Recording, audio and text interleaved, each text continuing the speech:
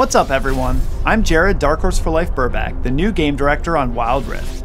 Patch 3.4 is just around the corner, and we're thrilled to share what's in store for this update. Don't worry, I didn't kidnap Alan or anything. He's still here, and he'll continue to make appearances from time to time, but you'll be seeing me and some of the other devs more frequently in the updates going forward. We've really appreciated all of your feedback over the last few patches, and we couldn't have brought you these updates without it. Elemental Rift especially was a 3-patch labor of love that came about entirely thanks to players sharing all their thoughts. This time, we can't wait to bring you more champions, more updates to the support role, and changes to the Wild Pass that'll improve your overall gameplay experience. Welcome to Patch 3.4, Power Spike! You won't need your black eyeliner and checkered belt to fit in with these edgy new champions, but it certainly doesn't hurt. Don't let her ghostly appearance fool you. Gwen, the Hallowed Seamstress, is traveling to the top lane and just longs to enjoy life, even if she does run with scissors. Her passive, 1000 Cuts, empowers Gwen's attacks to deal bonus damage based on the target's maximum health. Gwen heals for part of the bonus damage against champions. They'll be sure to get the point. Point, you know, 'cause scissors. Snip Snip is Gwen's first ability. When she attacks, Gwen will apply up to 4 stacks of Snippy. Activate this ability to snip her scissors and use up your stacks, cutting an extra time for each one consumed. The center of each snip deals true damage and applies 1000 cuts to enemies hit. Weave yourself a safety net with Gwen's second ability, Hallowed Mist. Summon the Hallowed Mist around Gwen, making her untargetable to all enemies outside the zone. While in the mist, Gwen gains bonus armor and magic resist. Gwen can recast this ability once to call the mist to her. It will automatically recast the first time she attempts to leave the zone. With her third ability, Skip and Slash, Gwen dashes forward and gains attack speed, attack range, and deals bonus damage for a few seconds. Her first attack will refund part of Skip and Slash's cooldown. Finally, leave your enemies in stitches with Gwen's ultimate, Needlework. Cast it to hurl a needle that deals damage in a line, slowing enemies for a few seconds and applying 1000 cuts. After casting Needlework, Gwen can recast it up to 2 more times. Fire 3 more needles on your second cast, and 5 more on your third cast for a painful prickly onslaught of damage. Yone, the Unforgotten, slices his way back from the Spirit Realm as a melee mid and top laner. His passive, Way of the Hunter, makes every other attack extra powerful, dealing a scaling amount of physical and magical damage. His first ability, Mortal Steel, deals physical damage in a straight line. Landing it grants a stack of Gathering Storm, which is tracked in the ability icon. At 2 stacks, Yone dashes in the target direction and unleashes a whirlwind that deals the same damage. Enemies hit by a dash or whirlwind are knocked up. Use Yone's second ability, Spirit Cleave, to slash in an arc. Yone gets a shield based on how many enemies he hits, which is increased if he hits a champion. Dive into the enemy backline with his third ability, Soul Unbound. Yone dashes in spirit form, leaving his body behind to gain move speed and mark champions that he damages. When Soul Unbound ends, Yone snaps back to his body, detonating the marks for true damage based on how much he dealt while active. Recast at any time to end the ability early. With his ultimate, Fate Sealed, Yone slashes all enemies in his path, blinking behind the last champion hit. He pulls enemies to the center of the line, knocking them up for a brief moment. Your enemies won't know what hit them. Nothing personal, kid. Warwick, the Uncaged Wrath of Zon, is a fearsome melee jungler who excels at chasing down low-health enemies from all over the map. Warwick's passive, Eternal Hunger, deals scaling magic damage on hit, and heals Warwick for a portion if he's low on health. Jaws of the Beast, his first ability, lets Warwick lunge at an enemy to deal a percentage of their max health as magic damage. Hold down the ability to charge it. Let go to lunge behind an enemy, follow their movement, and deal damage. Follow your nose wherever it goes with his second ability, Blood Hunt. Passively, Blood Hunt marks low health enemy champions, granting bonus movement speed towards them, and attack speed versus low health enemies. Activate it to mark the nearest enemy champion and highlight the shortest path towards them. Strike Fear into the hearts of your prey with Warwick's third ability, Primal Howl.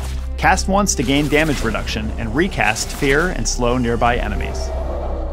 Warwick's ultimate, Infinite Duress, is a skill shot where Warwick leaps forward to collide with an enemy and interrupt their movement. During its short channel, the enemy is suppressed and revealed, and Warwick deals hefty magic damage, healing for a percentage. But don't get too comfortable.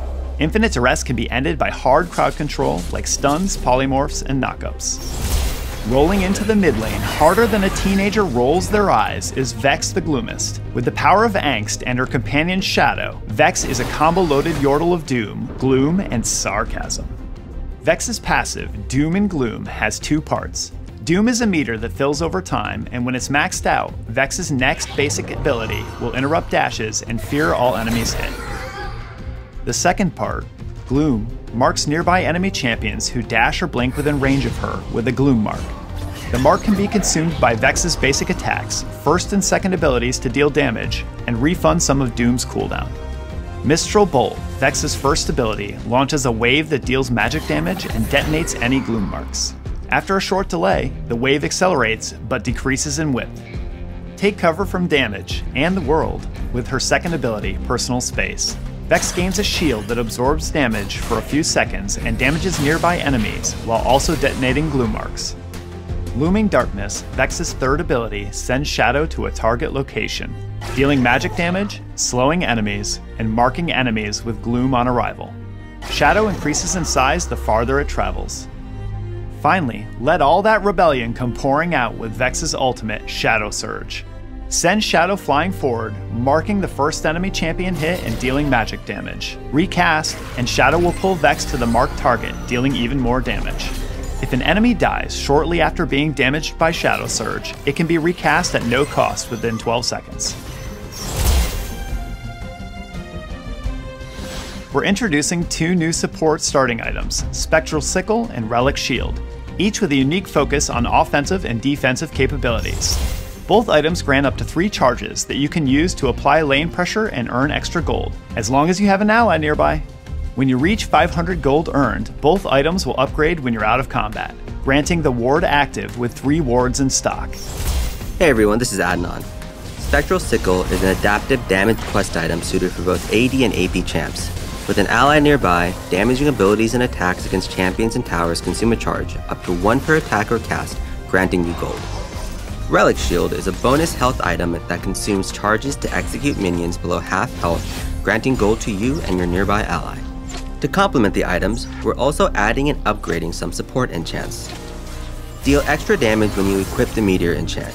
The small but mighty comment is ideal if you're looking to add more magic damage to your team comp, or you need a little extra burst to set up your CC and combos. Protect enchant is being added to amplify already existing protective options for enchanters that might want some extra oomph for a shield or heal at a specific moment. With Meteor enchant coming to take over the damage space, we're speeding up the Redemption enchant to make it more immediately powerful. We know it can feel bad to try to corral your allies into one specific space, so by speeding it up, we're hoping to boost its overall supportive power while making it feel more responsive. But, to balance it out, Redemption no longer deals damage. The Locket enchant has always been generally powerful and checks a lot of boxes as far as support enchants go, so we're scaling back its capabilities, making it shield magic damage only. To pair with the many support role improvements, we're making adjustments to the in-game UI, including new elements that call out when you've assisted a kill. We're experimenting with the new, never-before-seen in Wild Rift, 1v1 game mode. Queue up to duke it out on the Howling Abyss against a single PvP opponent.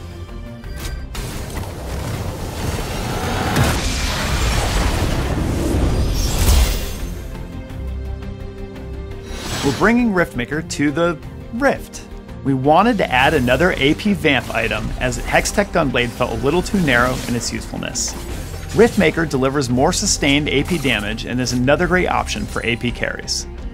Cosmic Drive is also getting a Wild Rift makeover. It's an ability haste AP item that can compete with popular AP damage items like Rabadon's Deathcap. Last patch, we added some new enchants too, and also made adjustments to encourage more options and healthier pick rates for items. These changes are a continuation of that, with a greater focus on support players this time around. Whatever your rank, we hope this season is treating you well and that you're excited for the Season 7 climb ahead. We've been keeping a close eye on Legendary Queue and have a few updates to look forward to. High-ranking competitive players want to be confident that their teammates are playing their best champs, so we're adding a new gate for Legendary Queue based on your champion mastery score. If you want to play a new champ, you'll need to get some experience in another queue first. Finally, it's a little ways away, but another ranked season means another glorious champion to unlock. The icon of self-love, or is it obsession? Glorious Crimson Draven arrives to take over ranked Season 7. Play ranked games to unlock him from the season's reward tab starting in October. I'm sure that you're dying to learn about next season's Wild Pass champion and theme. But first, there are some updates coming that we wanted to share. Namely, that Wild Pass progress and reward claiming has changed. The bonus rewards section is now the Wild Pass Emporium. Past progress is changing from a linear track for levels 51 to 75 into an exchange where you can claim rewards in any order you like. Claiming enough Emporium rewards grants you an upgraded Wild Pass skin augment. Additionally, there are 2 new ways to earn experience. All players will have a set of simple repeatable missions for playing matches that give a constant stream of Wild Pass experience. These missions have a cap and reset each week, giving players steady momentum simply for coming in and playing games. For Elite Pass purchasers, new seasonal missions are being added to help them attain all the rewards they want in the Wild Pass Emporium. Finally, Elite Pass purchasers who buy the pass will receive a new random skin chest at level 1. But instead of getting any random skin, you can narrow down the choices to just one lane role: solo lane, mid, jungle, duo lane, or support. And now, the moment you've all been waiting for. Defy the schemes of supervillains like it's your day job, cause it is, in this season's Wild Pass. Superhero Jace is ready to leap over tall buildings and into teamfights. Unlock him when you reach level 50 in your Wild Pass. Earn his Ascended Superhero skin by playing matches and claiming it from the Wild Pass Emporium.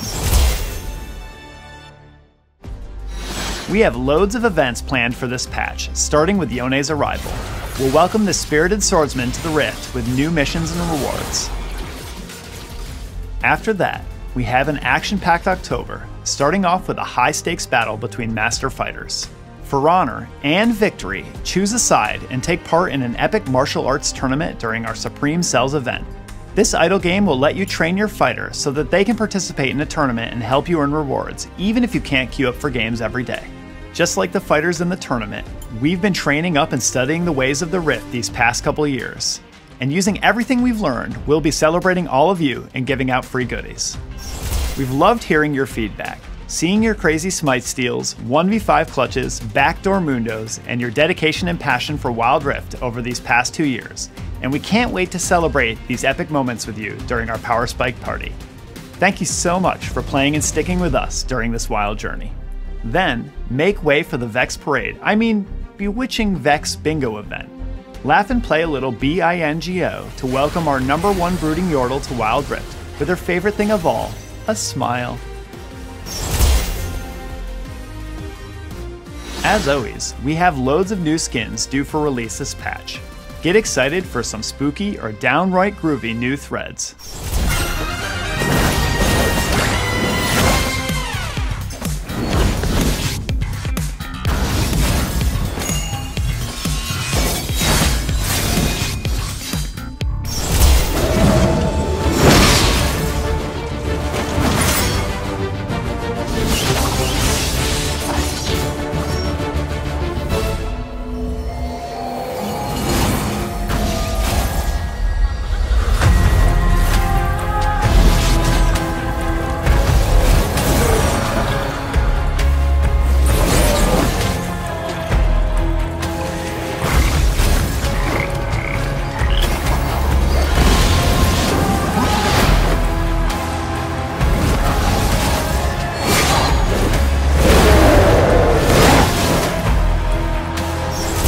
That's everything for this update. Summon your inner scene kid with a moody selection of new champions and save the date for the many events ahead, all in the Power Spike patch. Thanks for listening, and as always, we look forward to seeing you on the Rift.